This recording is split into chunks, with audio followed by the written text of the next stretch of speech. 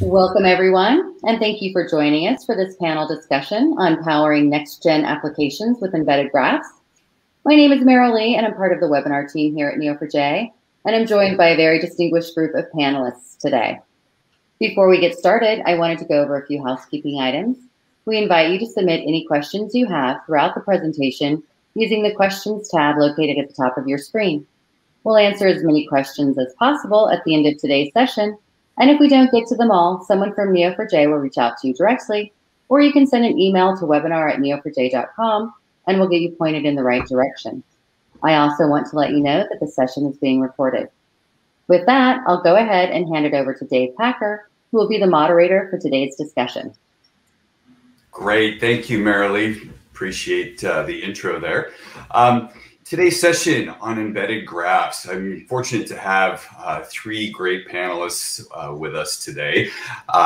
Justin Bercich from Lucinity, Ernie Ostic from Manta, and Calum Chalmers from Capgemini. And today's session is really about how organizations are invigorating, re-innovating, and creating technologies that leverage graph to provide better outcomes for their customers, really evolving where graph is going into their technology stack so that they can embrace the greatest in analytics, AI, machine learning technology, and the rest to really help get ahead and, again, help their customers solve some really tenuous data challenges within the enterprise today. So with that, I want to first hand it off through the panelists here and let them introduce themselves, their companies, and what they're doing today. So give everybody a little bit of context of how they are building with graph and what they're doing. So I'll hand it off to you first, Justin. Great.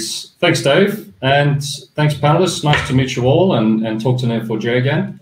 So my name is Justin Bercich, and I'm the head of AI here at Lucinity. We're based in Reykjavik with offices in Brussels, New York, and London.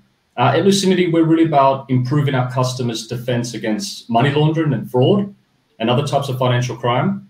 My job is to really execute the artificial intelligence strategy that we have to really detect complex money laundering activities and other types of financial crime and bring them through to our customers and our clients so that they can investigate them further and actually determine whether these are relevant for submitting to a regulator.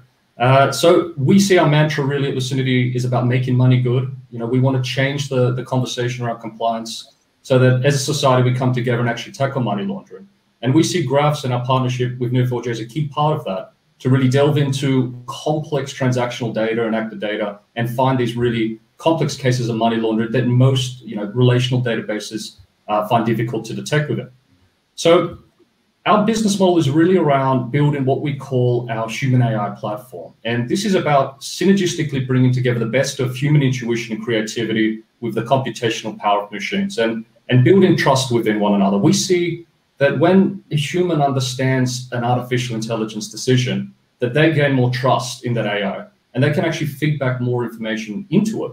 And this manifests into our products. So our product's really about connecting with our clients, which are financial institutions, and connecting through our API. We have very much customer-centric APIs where our clients ingest data into our platform. It's run through several behavioral AI detection models to detect different types of money laundering. And we also do a dynamic risk assessment where we look at actors and customers of our customer and determine whether they're potentially conducting financial crime. And graphs really sit at the core of Lucinity. It's really about leveraging the expressive power of graphs to find hidden relationships, to find illicit nodes, and to find bad actors, and really help our clients bring that through to the regulators.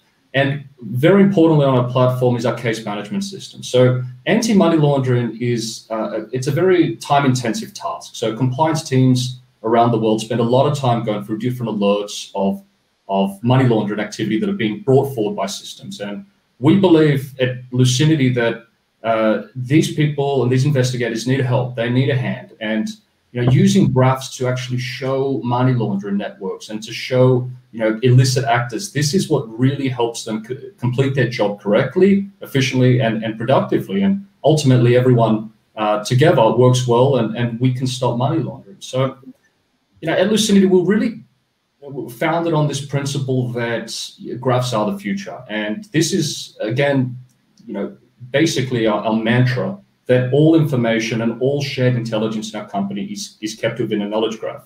And our knowledge graph is stored on Neo4j. And what we do in our knowledge graph is basically hold all the regulations, compliance documents, all types of money laundering regulations that are out there. We hold them within our network, within our graph, excuse me. And what we do is we use artificial intelligence algorithms to traverse through the graph to pick up that money laundering behavior and actually go and try and detect it in our customers. And when we raise a case of money laundering, we can basically use graphs further to, as I said, investigate the money laundering case and other elements of artificial intelligence like explainable AI to actually show the investigator why we found this to be money laundering. So we see graphs as a key future part of Lucinity and generally the future of financial crime detection. And we're very happy to be partnering with Neo4j and going on this mission together to make money good. So I'll hand it back to you, Dave. Thank you. Great, thank you, Justin. And next up, Ernie Ostic from Manta. He's the Senior Vice President of Product there. And Ernie, tell us a little bit about Manta and what you are all doing. Thank you, Dave, and thank you for all of the other panelists and all of you for attending. Here at Manta, we provide a unified data lineage platform. And this platform is all about discovering how data is flowing through your enterprise, where it comes from, where it's going to, and what happens to it along the way. We're very excited about partnering with Neo4j because it's enhancing our ability to deliver this capability and functionality to our customers. Ultimately, we help our customers achieve regulatory compliance and enhance their governance activities and speed up the migration process, particularly if they're moving database applications up into the cloud, and shorten their delivery cycles in support of data ops and really understanding the pipeline that they have and how data is flowing and make sure that that pipeline stays reliable. We provide end-to-end lineage. Now, end-to-end lineage means encompassing all the processes in the organization, the places where data is dropped and stored, data warehouses, data lakes, data marts, the mainframe files that perhaps are getting processed through ETL tools, getting loaded into Hadoop, processed by stored procedures in Hive and other relational databases, maybe being placed up into the cloud and then being acted upon by business intelligence tools. And the ability to look at all of those relationships and how that data is flowing makes storing it in a graph incredibly important because there's so many relationships and they're very complex. But that's what we do in providing our customers the ability to view their lineage from end to end. How do we do that? Well, Manta actually goes through and looks at your code. We crunch through, we like to say, that code, whether it's SQL statements, whether it's the complex information in various ETL tools, or it's the metadata provided by reporting tools, such as Tableau and Cognos and ClickSense, all these different offerings, and looking through that in detail, and then documenting the lineage along the way. How does this column flow into that table? How does this procedure read that particular one and load it somewhere else? Or how is it defined in a view? And finally, out to the front ends where people need to actually trace that lineage going upstream.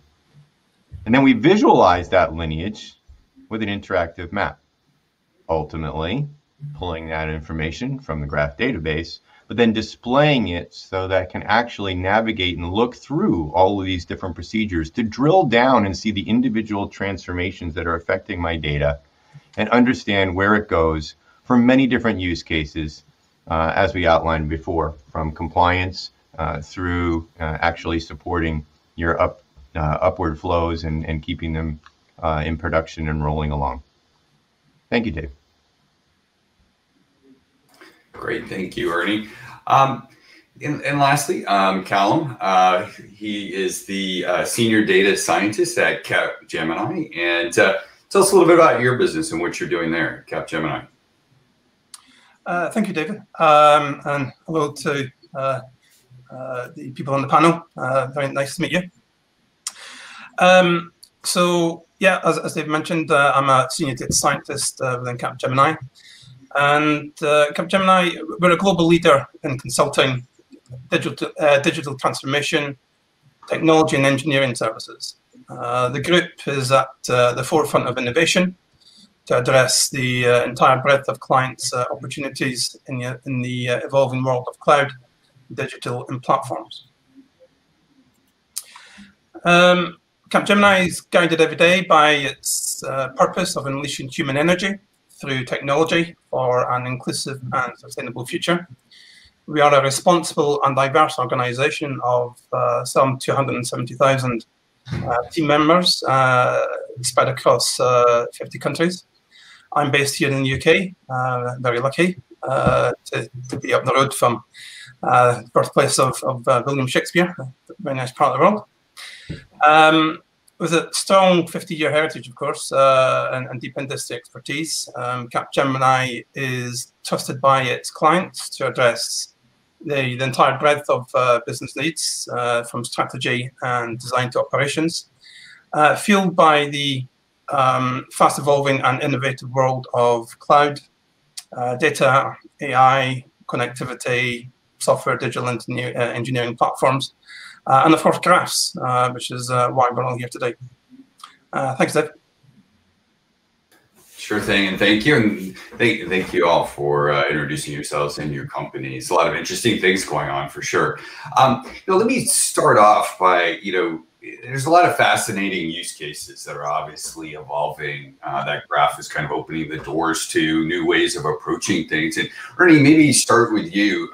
There's obviously a set of customer challenges, and then there's graph technology and kind of, the bread, or what do you want to say, the pieces that come together, or the stack you're building for your customers. And, how are you, is it helping you address those challenges? And how is it different than what was there before, right? Because obviously some of these things aren't new. People were trying to do them before, maybe with other technologies or whatever. What's the big advancement that's happening to help address your customers' challenges?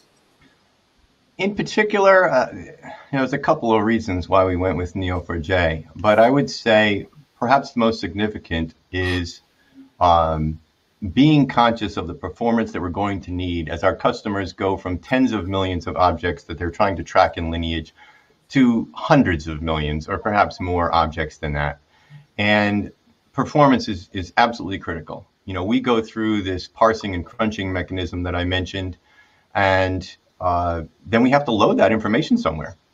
And a big part of that whole function of parsing someone's environment takes a long time just for our own technology to be applied. So we want to shorten the time as much as possible to then make that information useful. So being able to load the graph as fast as possible is critical.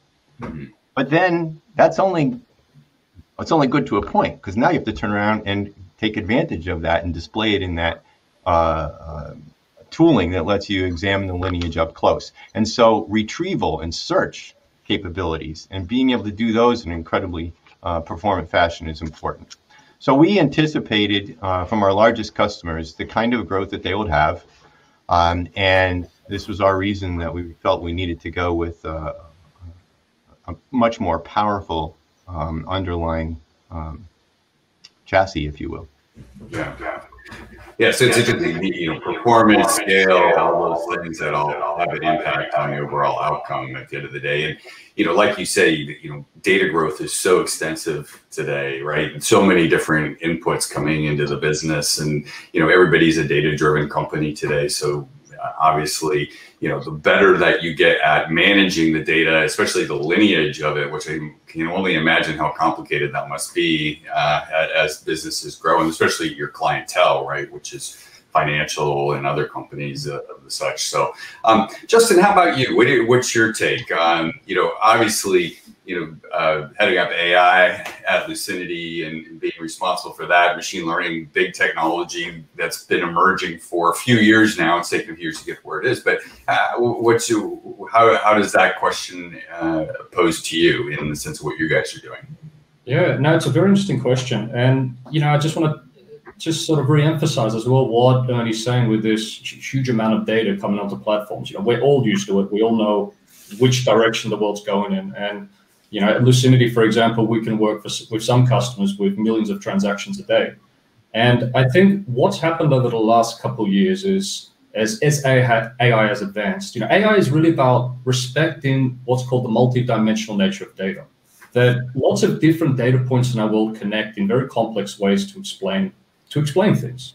And if we look at a relational database, or if we look at kind of almost the old way of doing things, it's more respect about, hey, here's a single data point and here's another data point. But we need to think about the connections. Now, as AI advanced over the last couple of years, our customers were faced with the challenge of more and more data. So a single transaction conducted at a bank, there may be 30, 40, 50, 100 different data points about that transaction. Now, you add the complexity of thinking about connections between different transactions, between different people, between different customers of banks and financial institutions, and this amount of data just explodes. So I actually think that the graphs are a way to actually simplify things. It's actually around, hey, we don't actually need to create this complexity. Let's put it into a graph and let's run the algorithms or the queries or whatever that we need from the graph and extract that intelligence and those insights. And I think that's a great innovation. We're going back to our roots of kind of simplicity, but the power of building brilliant intelligence from it. So, at Lucinity, it's really about our customers' challenges. We want to empower them to fulfill their compliance function. Compliance is a difficult task. Banks spend a significant amount of money on compliance, and generally, it's not the easiest. It's not a cost center of it's more a cost center of a bank than a revenue generator. And empowering these guys with the tools to really perform their jobs is key. And graphs really help us and help us go those extra steps to build the actionable intelligence and insights that they need to do their job. So it's a key part, and it's actually very exciting to see the trajectory and growth over the next few years. Yeah, it's fascinating. I want to double click on the comment you made. I will after get Calum's input on this, but the ease element. Obviously, it's interesting when you think about transitioning to graph and going that direction, and the simplicity it could introduce, but it can also seem like it's not simple at the same time. So I want to come back to that. But Calum, what in your world, how do you see both the customer challenges and utilizing graph to really drive success for them, and how has that changed your orientation into what's happening? I think I agree with what both Ernie and Justin have said, but I guess just to kind of really pick up the one thread, and that's for me, or in Capgemini, it's really it's really about the interconnectedness of data and data relationships. Obviously, data volume and data quantity is certainly one issue, but for me, it's really that uncovering relationships that were perhaps hidden. So yeah, a good example to my mind is obviously we've all been affected by the COVID-19 pandemic, and clients have been trying to solve a wide range of issues related to that. And I guess an obvious challenge that has caused is obviously healthcare issues. But it's not just healthcare. It's like there's also logistical issues. It's getting the resources to the right places, vaccines and so on. And so all these connections, it's not just about healthcare per se. It's all the follow-on issues. We also see very similar threads to that. Obviously, when detecting fraud, fraud and financial crimes are obviously. It's all interconnectedness, relations between people, who's leading a criminal gang, who's posing a security threat. It's who they know, where they've been to as well, or what communication channels that have people been involved with, and I guess following the money is another issue. That's all to do with it, the whole interconnectedness of data. Mm. I think another slight spin on it is also and perhaps something that we don't think about enough of is the time dimension of data. The kind of the temporal nature of how data and graphs evolve over time. So we're certainly seeing clients faced with challenges in predicting, modeling future events. It's not just about the here and now. It's what's coming up. So again, using COVID as an example, it's modeling future outbreaks potentially, or modeling the transportation of vaccines from one country to another country and so on. So those are the sort of issues that we're seeing. Yeah, it's interesting, especially COVID, obviously, Neo4j has been utilized a lot from a graph perspective and helping to kind of map out, spread and all sorts of interesting, research use cases and things like that, which has been fascinating. I think sometimes when you're, in a technology company, you always want to see your technology being used for the good of improving the world somehow, right? And that's definitely been an area where it's been fantastic to just kind of see some of the things that have fundamentally helped companies, make a difference and do, especially under the COVID crisis. And so, Justin, I want to come back to you on the conversation we just had a moment ago. And, one thing that obviously, developers, as folks like yourself, you're building, is the ease of graph, right? Like, at first introduction, it might seem almost intimidating, right? And then there's like, well, I've got to learn how to use it and embed it into my system and develop on it. Like, tell me a little bit about your experience there, and what was that like bringing in Neo4j and working with it and kind of getting up to speed and learning about graph and all those pieces. Yeah, it's been a great experience, a very interesting experience. It is a very interesting technology to first encounter. The concept of nodes and relationships being its fundamental elements, and then what can we do from that? Where can we go from that? And the fact that I think Neo4j has, both with Cypher as the query language, both with how relatively easy it is to integrate data in, has made that experience actually quite enjoyable. I think the data integration into Neo4j is, from a developer perspective, from a data engineer perspective, you have an easier and you have a more rational way of dealing with and building up your data that you ingest into your database than you do with a relational database. Of course, in a relational database, you have your data points, your connections, but in a graph, you're actually looking at a behavior or basically a reality in a way, and how everything connects. And in terms of experience of connecting, there's always complexities with how data is held. We hold, through our APIs, our data model ingests very well into Neo4j and very efficiently. And as well through basic, table or CSV imports or things like that, it's also very, very easy to connect. But I think what sets Neo4j apart a little bit is the ease of queries and the speed of queries deep into graphs. So, especially from a data science perspective and from a money laundering perspective, we're interested in very deep criminal networks. Sometimes you'll see a transaction go around the world 200 times and end up in a bank in Panama. And that's the transaction that you need that can trace back all the way to a criminal ring. And the ability to actually ingest all this data through, and as Calum said around the temporal component, to ingest it over time and actually see how the data develops over time, and to pinpoint those criminal networks is actually very, very interesting and obviously enjoyable experience to help clean up the financial system. So I would say all our developers enjoy working with it, especially Aura. Aura is very easy to pull, very easy to scale up, scale down. But in essence, it has been that new approach to thinking nodes and relationships that's changed obviously from how things were done. So yeah.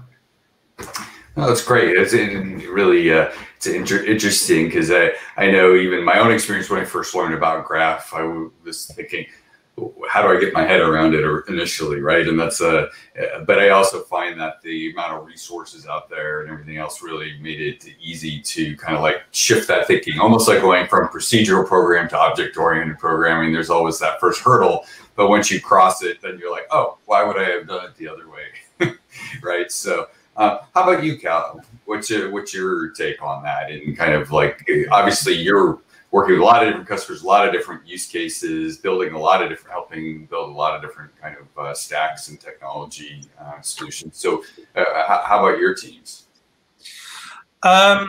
So, and for me personally, I absolutely love Cypher and sort of graph technology. I think that comes back to my sort of mathematical days. I loved graph theory when I was at university. So it was nice to actually, it was nice to kind of see, you know, those sort of abstract concepts, you know, that are written in deep mathematical prose kind of, you know, it really translated to, you know, a very visual thing. So for me, you know, it was very nice. But I guess, one of the things we love about, I guess, graph modeling and designing, I guess, as it were, you know, the schema, if you want to call it that, is, you know, you just take a whiteboard, you draw out, you know, how the relationships in between, you know, entities exist, and that is your data model. So yeah, it's very easy to build data models with Neo4j or with graph databases more generally. The visuals are also very powerful. I mean, graph visuals, whether it's, you know, through Neo4j's Bloom visualization platform, or of course, you know, you partner with them as well. The platform from Lincurious, you know, that's a great visualization as well. So we've been using that for a number of use cases. So I guess, yeah, it's been a joy to work with, actually. Nice to see in action.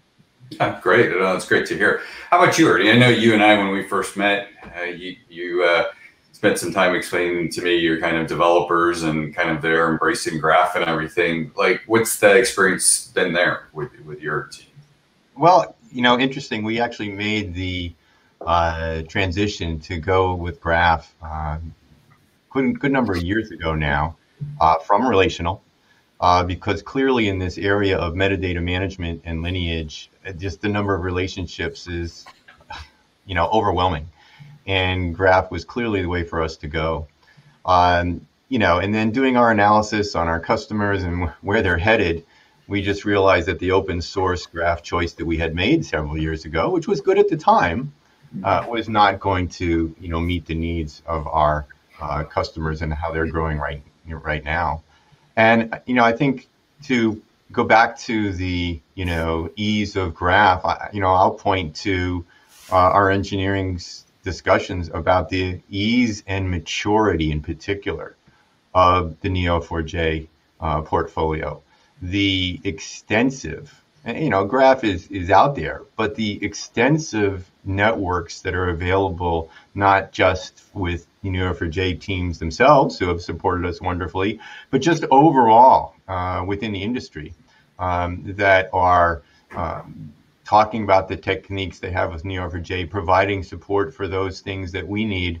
And what does that do? That translates into faster time of value for us to get to a full Neo4j implementation, but also promises a whole lot more things in confidence that we can support our customers. And that's critical as well. What kind of difference has like the community made for you all? In the, you know, obviously, somewhere around 200,000 developers out there in the community. Has that been super assistive to your team there, Ernie? Yeah, absolutely. You know, they remarked how they were easily able to get answers, even if, you know, time zones weren't exactly cooperative, and there's always new advice and wisdom that comes from some creative solution, right? That a Neo4j customer happens to be playing with, that may just be another creative way of implementing an API or a particular model. Mm-hmm. Yeah, the one area that's obviously interesting is kind of where do you see graph going, and there's all these bets about graph is going to be the next big database and it's going to dominate just because of a lot of the things you folks have talked about, growth of data, machine learning, all these different use cases, and I think also just a lot of use cases companies discover as they start using graph more and more, right? Ernie, from your standpoint, where do you see graph going? Like, how do you see it maturing over the next, 5 years? And how do you see that affecting the whole data landscape out there? I've been impressed by the uptake of a broader set of users. Going back a ways, those of us that like to tinker, certainly the deep engineers that all of us have within our organizations, we're certainly, starting to use graph because they saw its popularity. But it's getting out to a greater population. Now, exactly what methods people use for doing queries against the graph database, is everybody ready for that? Maybe not yet, but maybe as that part of it matures, we'll start to see a larger number of users perhaps getting towards the less technical that are feeling comfortable diving into the graph with obviously tools that are going alongside of it. But I would say that that's probably the biggest thing I'm seeing, is that the audience for accessing the graphs is enlarging. Right. Well, I think especially in the last year, there's been quite the shift that we've seen just in adoption and interest. And, as data science continues to mature, that area, we've seen a huge increase in interest from data scientists on graph and everything else. How about you, Calum? How do you see kind of the next few years and where graph is maturing to? I think I certainly agree with Ernie. I mean, we're seeing obviously a massive uptake in clients just being interested in graphs, and clients are using graphs that also really begin to push the boundaries of what graphs can do. The kind of use cases become much more developed, much more complex. Particularly with the integration of AI. And ML techniques and so on. But in terms of how I see, the graph databases or the sector moving in future, I think one of the things that perhaps has been a hindrance to some clients adopting graphs a bit more is that, technically there are, 3 graph models, but let's put hypergraph and, other complications to the side. But, we really have, the property graph model, such as Neo4j and, and others, of course, in that sector. And then we have, the resource description framework or RDF graphs. And it's that, what graph model, should be adopted for particular use cases. Often they're seen as kind of competing models in some sense, the different strengths and weaknesses, and historically maybe they've been viewed as having different use cases. With RDF graphs, they've historically been used for data understanding, data exchange, semantics, and so on. And labeled property graphs. They were designed for fast querying, storage, with key strengths of fast graph calculations, great use cases for problems that involve transactional data and so on. But I think so there is that which model's kind of best for clients. I know we are seeing developments of the RDF star schema or RDF star model, and so we're kind of seeing perhaps a blurring of the lines between RDF and property, and I wonder whether you said 5 years hence from now. I would say maybe 10 years hence, will we make a distinction between the two graph models? I don't know. It's a hard one to call. But certainly, I think that's been a hindrance to some people understanding the different types of models. Interesting point. Yeah, that's a good one, because I think there are, different techs, different ways you can approach it in different models, and it's not always easy to touch like what I'm trying to do and what is the right model and bringing that together. But yeah, I mean, I would imagine at some point you would have kind of like a, Uber model, right? That takes over, that can be used in both, both worlds. But what's your take, Justin? And like, I'm also interested, just like, what do you see is really driving the interest too, right? Are people just stumbling on graph? Is there something in particular that's really making it more interesting to folks and seeing wider adoption? Yeah, so there's no doubt that we're seeing these conversations more and more. Our customers are actually actively coming to us talking about graphs. And that's happened at all different levels, at the engineering level, at the compliance level, the boardroom level. So here's one take on it.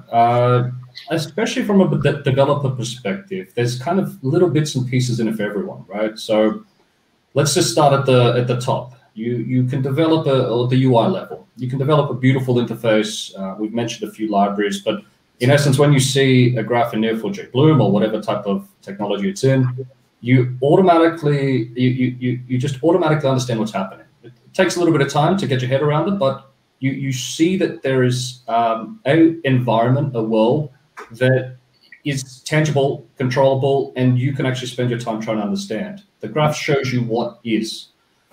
And then if you go back through, through an organization, through a developer team, you have bits and pieces in there for the engineers, right? It's an interesting technology. It's a big shift from your traditional databases. And that in itself is very interesting and innovative to work with. A lot of relational databases have been around for 20, 30 years plus, and some of the technology has kind of gone into a degree of stasis. So graphs represents an ability to kind of use these new technologies. And then you get right into the deep end, into the data science realm or the AI realm. And I will say that one of the greats, it's a great feeling when you run an algorithm for the first time, some type of graph data science algorithm, and you can automatically detect something that you just know you couldn't find in a relational database. Or if you had built 100 features and a brilliant neural network or whatever type of model, it was just too difficult to find and too complex. So I think when data scientists start to use graph data science tools like community detection, link analysis, and different types of algorithms, you straight away start to extract intelligence and insights that you can't get elsewhere, or it's very difficult to replicate. And I think where we're going, so I really want to touch on Calum's point around the temporal element of data. And I personally see this as the most interesting, one of the most interesting directions I think graphs and graph neural networks will go in.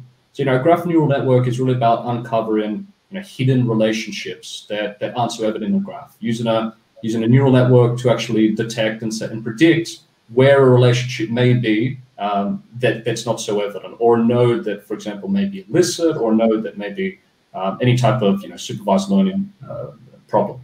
So the current graph neural networks and graph data science techniques are quite interesting. But I think where the next 4 years and 5 years and the future is going to go is to really develop these prediction models of how graphs are going to transform through time. So if we start to see a certain graph build in a certain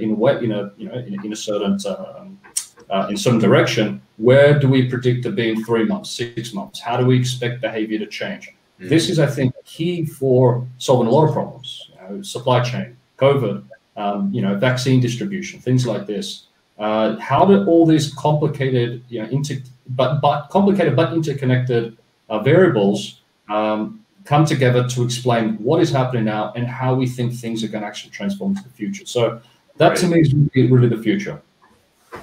That's interesting. I mean, nobody can predict when a ship's going to get stuck in the Suez Canal, right? And how that's going to impact the supply chains on a global level. It's pretty interesting to read, just like how many companies were panicking, waiting for that ship to get freed up. But I'm looking at the time, and we need to kind of shift over to just some of the questions that have come in,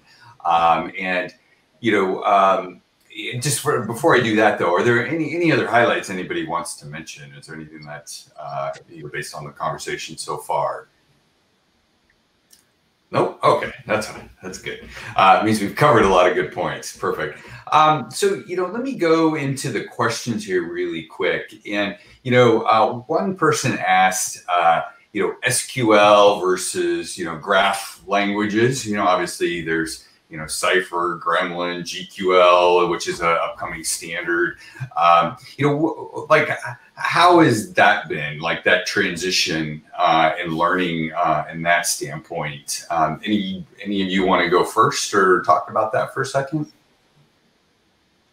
I would suggest that it's offered our engineers the ability to do kinds of analysis of the nodes and edges that either weren't possible in from a SQL perspective, or would have been the most insane queries that it would have just taken forever. And maybe you could create a model that would work for one query, but it's not going to work for the next query. And that was significant. Being able to follow and look at the relationships, or even look at nodes that have no relationship, is extremely important for our customers. And I don't think we just, couldn't have easily delivered that on a relational platform. Yeah. I think my experience of the sort of SQL versus Cypher, I guess, I actually think learning Cypher to be actually much easier than SQL. With Cypher, it's it's a query language that's actually very visual in nature. The syntax is that kind of that ASCII art almost. You've got that text-based visual representation. So I mean that makes the language very easy to write, very easy to read for others as well when you're working in teams. And it's visually and structurally represents the data very well. So the way you put your arrows represents and reflects the direction of the relationships in reality. So actually, I think it's for me it's a nicer language as well. It's like more intuitive that way, right? Yeah. So, how about you, Justin? No, I think just the same. It's intuitive, and like Calum says, it's almost like your Cypher code is almost a representation of what your graph's going to look like. You can see the graph forming as you're writing your query. So to be honest, a lot of the last 5 to 10 years, in my experience working, more so with Python and pandas and machine learning type data frame libraries. SQL is something that is, of course, useful for your queries, but it's becoming more and more about doing your queries to bring in the right data so that you can perform your machine learning, as opposed to just writing your whole suite SQL query. So it is the same with Cypher, and it just aids the machine learning process to get the data in correctly and easily. And do you all see it? It's kind of continues to one question. Like relational databases versus graph databases.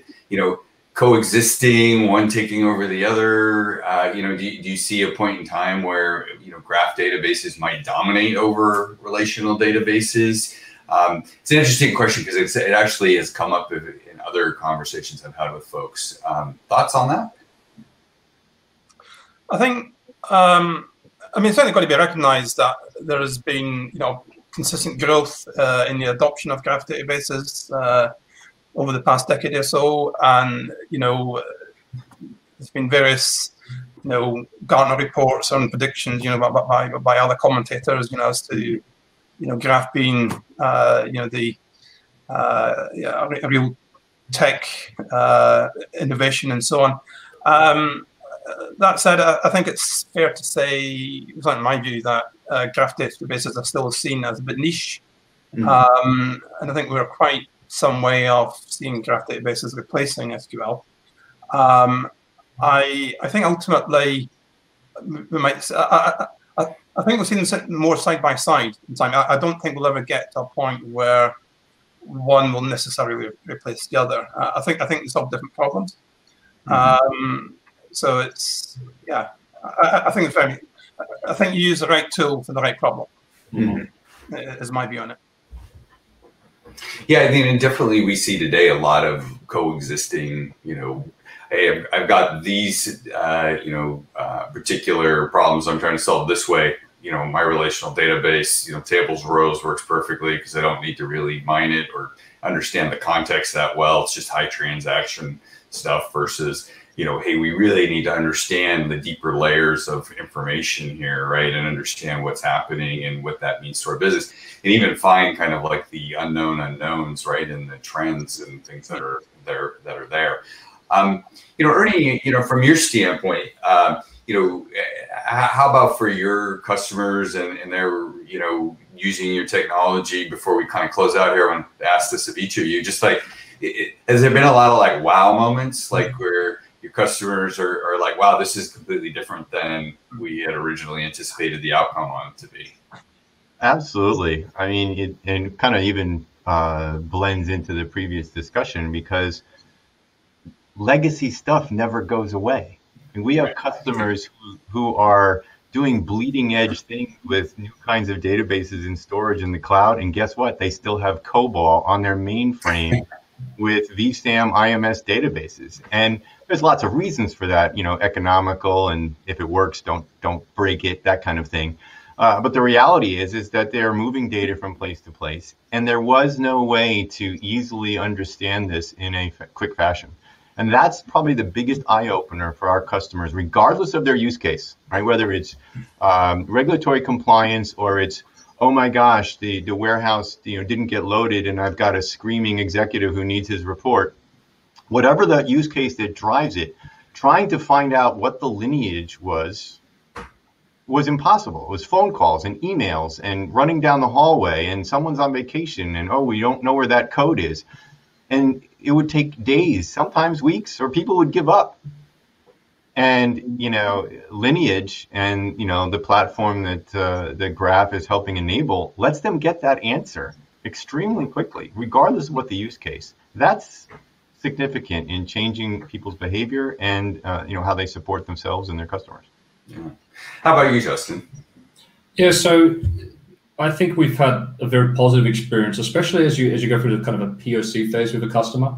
They'll see things that they didn't expect to see.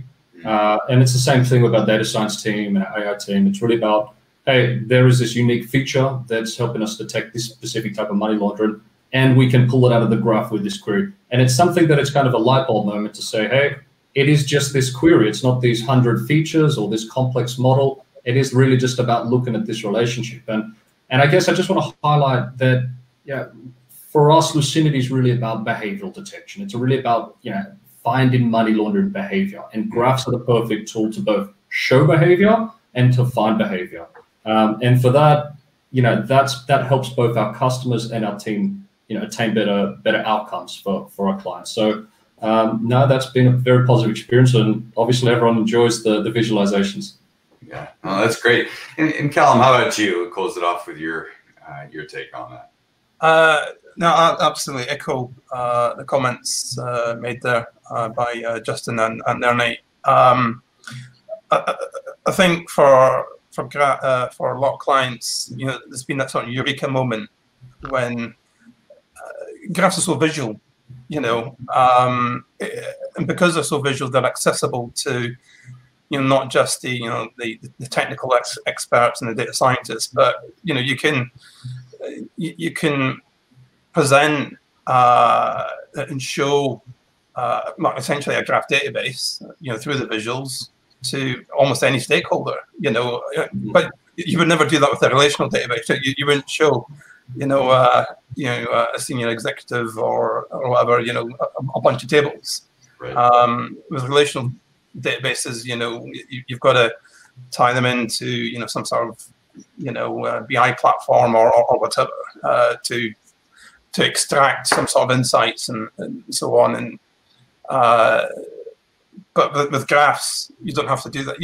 Obviously you can do that as well. But graphs are. We live in a visual world. We are visual people. So I think that's really the sort of eureka moment for a lot of people to see it visually. Yeah. Well, thank you very much. I appreciate it, and it was great insights. Really enjoyed the conversation with all three of you.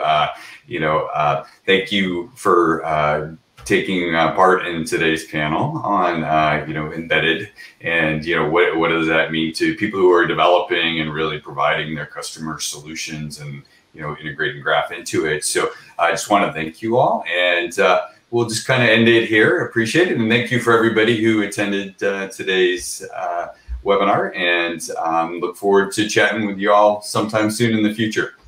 Right. Thank you very much. Cheers, Ed. Bye. Bye.